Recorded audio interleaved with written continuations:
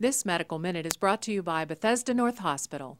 15 years ago, Bethesda North Hospital established a paramedic training program. Part of that ongoing process is to bring to bear the newest teaching technologies. Our newest technology are the advanced human patient simulators.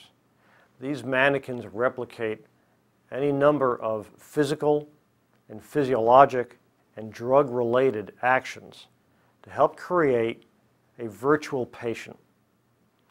Many people may have the benefit of simulation training and be unaware of it. Our airline carriers, NASCAR crews, trauma teams, all practice to be ready for emergencies. In similar fashion, we hope that these new mannequins can be used to enhance the patient safety skills of people inside and outside our hospital. The old school teaching was see one, do one, teach one. Not always the best because our subjects were living patients. With simulation training, we can find exactly the situation we want to replicate.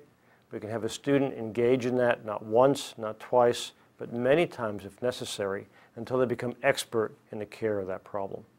The benefit of simulation is to provide a complete patient care experience without putting a real person's life or health at risk. Many training programs are focused internally.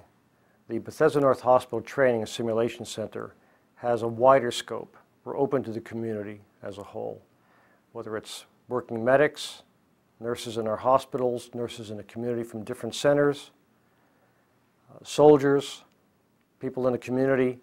Our goal is to provide them access to the kinds of clinical situations where they want to improve their skills, enhance patient safety, and work towards the optimum outcome.